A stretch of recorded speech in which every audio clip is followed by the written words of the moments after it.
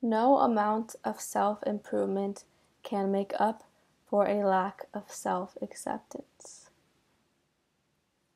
That quote hit me. I am right now doing some pre-work for a yoga teacher training, and my yoga teacher said that quote, and it really hit hard because there's this self-improvement journey of trying to be something you are not, and in the end, just being disappointed once again.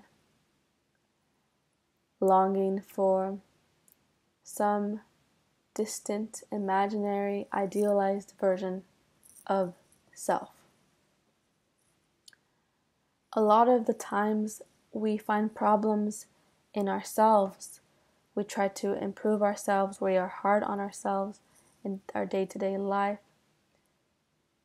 And we think this is normal, but it a lot of the times comes from a lack of self-acceptance. If your friend was being hard on you or telling you aspects of yourself that you need to change on a constant basis, you probably wouldn't want to be around them.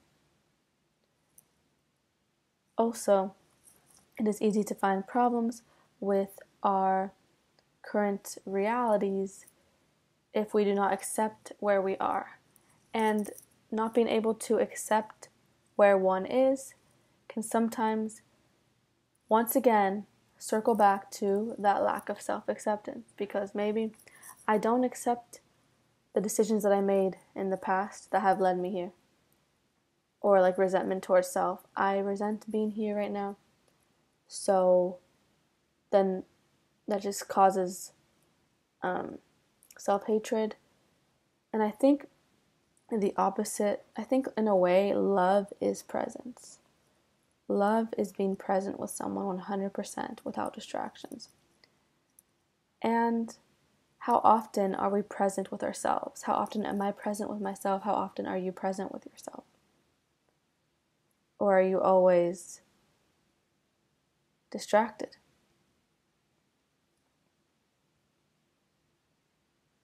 Like, are you willing to spend quality time with yourself? And distractions are also a leading cause of this. We distract ourselves because if we were to accept a reality, the next step would be radical change. If we were to accept the world for the mess that we've made it, we would first have to see it for what it is. And if we saw it for what it was, we would see that we need radical change to actually live in alignment with nature. So acceptance can be painful because if acceptance requires you to either change something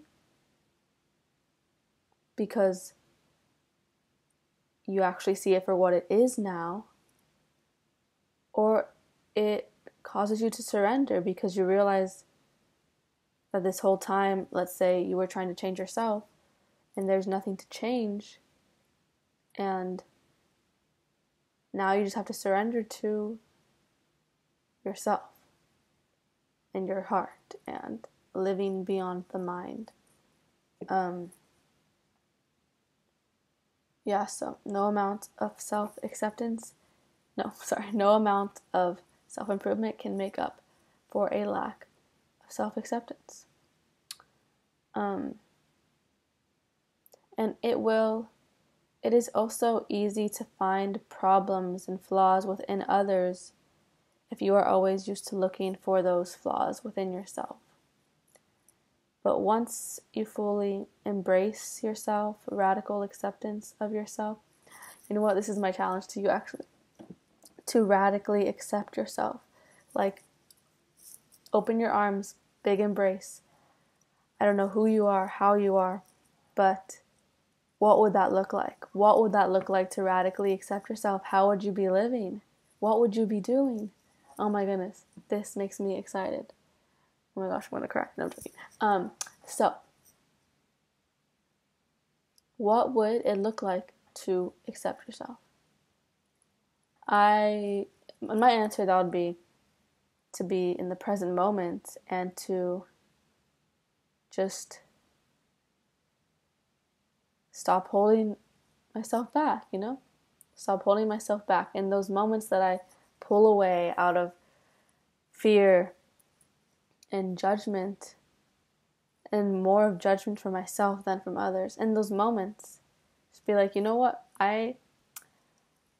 This is in alignment with myself, so I'm going to do it, because me holding back is actually not who I am and not this essence that I am trying to embody, literally. And once we all accept ourselves, everyone else's flaws will literally be irrelevant. Obviously, there are cases when other people can be toxic, but self-acceptance allows you to see those toxic flaws without internalizing them. And then you just walk the other way without judging the person. That's literally, oh my gosh. I mean, take what I say with a grain of salt, but like, judging others, like, someone told me this the other day. I don't know who told me this, but I thought it was cool. That a lot of times we overthink. Oh, it was my friend. We overthink because of a lack of action. So maybe you're ruminating because you didn't do something, or you didn't solve something. So you're overthinking because something was affecting you. So it's like, okay, you can judge someone for treating you poorly, for example. But someone who's truly grounded in themselves, truly accepting themselves, will not judge that person. They will see them in love, out of love, in the loving perspective, but they will also protect themselves and distance themselves from that situation instead of perpetuating it and staying in it and then continuing to just judge the person. Because at that point, it's why are you keeping yourself in that situation? I'm actually getting excited making this video because self-acceptance is needed. It is needed, and rejection, we know the opposite of acceptance is rejection. And literally, what do you do when you reject someone? Subconsciously or consciously, you are distracted, you look away, you go on your phone, you don't answer, or you just don't listen to what they're saying, or you judge them. Do you do these things to yourself? Do you do these things to yourself is what I am asking. And obviously the concept of self, I could say, is also an illusion. But this is where the issue occurs. You have oh my gosh, okay, this is where the video's ending, but this is the most important part. You have your soul, your heart, your true essence, radiating this light that wants to shine to the world, and everyone wants to see the light, but then, so there's this huge light, right? But then you have the ego, the sense of self, and it's just a curtain that just covers it. So there, your light is gone. It's just poof, vanished. Because the ego is unable to accept the infinite potential of the light and the judgments and the risks of it. But the only risk truly is hiding the light. So we need to pull back the curtain, accept your light, and just drop the rest of it. Drop the BS. And this is the challenge. This is, what day is it? Today is March 10th, okay? This is going to be the Easter challenge I have for you guys, okay? March 10th until Easter. Hopefully for the rest of your life. Accept yourself, shine your light, be reborn, and, remove the curtain, covering the light of your heart, the light of your consciousness. Just get rid of it. And just see, just see what happens. Just follow the light, follow your heart. And I'm trying to do this challenge too. Like, don't make decisions through your mind. Just like, see, 1 month making decisions just based on your instinct or your heart, because your instinct could be off, but like your heart, this deep center of wisdom, the heart is the wisest, in my opinion, because the heart knows what cannot be seen. The heart has ancient knowledge. You have ancient knowledge inside of you. Your mind does not have ancient knowledge. Your mind only has knowledge of your lifetime, but your body, everything, your mind can access that knowledge. Yes, it can. But with that knowledge, you don't have reasoning behind it. You just know it without knowing why. That's a whole separate tangent. But yes, radical self-acceptance. Open your arms to yourself.